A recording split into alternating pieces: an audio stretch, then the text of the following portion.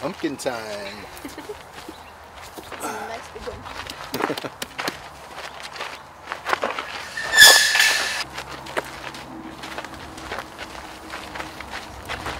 Alright, 1, 2, 3.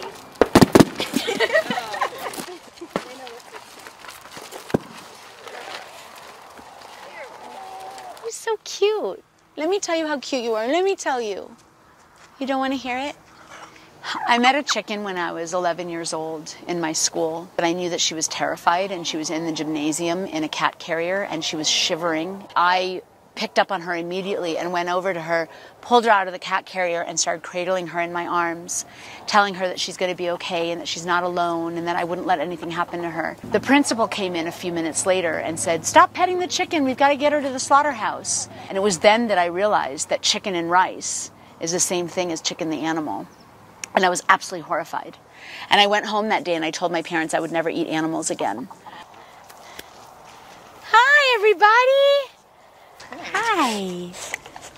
Hi, sweetheart. Did you want to give me a kiss? You give good kisses, you guys. And then as a young adult, I was living in the San Fernando Valley in Los Angeles, and I saw a petting zoo I'd never seen before. What I found there was really horrific. There were dead animals in cages. There was no water, even though it was very hot that day. They were beating the ponies to keep going round and round in circles. And the whole scene was just an absolute horror show. And I was running for the door as fast as I could.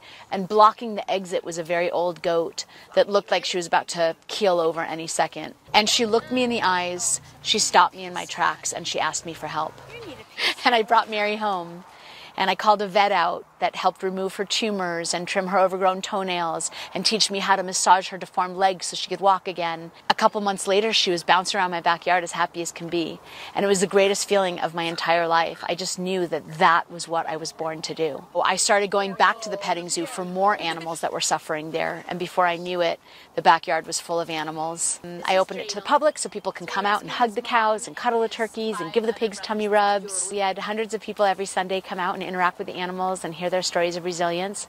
Jay came into the Gentle Barn 2 years after I founded it as a volunteer. I walked into this amazing place, so, you know, it was really easy to see her for the amazing person she was, or is. I loved animals. I was always connected to them. I grew up with them. I think that when I came out to the Gentle Barn, I felt like I was at home. And a year later, we fell in love. And then Jay took us from that little half-acre backyard to a national organization. We now have 3 locations, 2 facilities in Santa Clarita. We have another location in St. Louis, Missouri, and yet another one in Nashville, Tennessee. When I was little, my parents told me this story, obviously I don't remember, but when I was like 3 years old, I would just like run around just like naked all over the barnyard and I would like take baths in their water.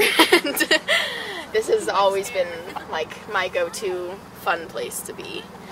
So this is the chicken that was raised in my house with us. He would cuddle right here every night and he would like reach his little neck up. You want to do it again? What do you think? What do you think? We rescued him when he was only a week old, and so when they're that little, it's kind of dangerous to have them in the barnyard all alone because he was an orphan. We decided to have him in the house and we became like his adopted family. My parents actually sat me down when I was little and said that it was kind of like my choice and I can do whatever I want. Honestly, that kind of grosses me out. I would never willingly eat meat, really, just because I don't have the craving for it. I don't have the need for it. Come here, honey. Come closer. Come closer. Come here. Hi. This is Sun. She's our cuddle turkey in Los Angeles. So here are a few things that most people don't know about turkeys. Boy turkeys like to show off, and they like to parade around demanding attention so everyone calls them handsome. But girl turkeys like to talk and they like to cuddle.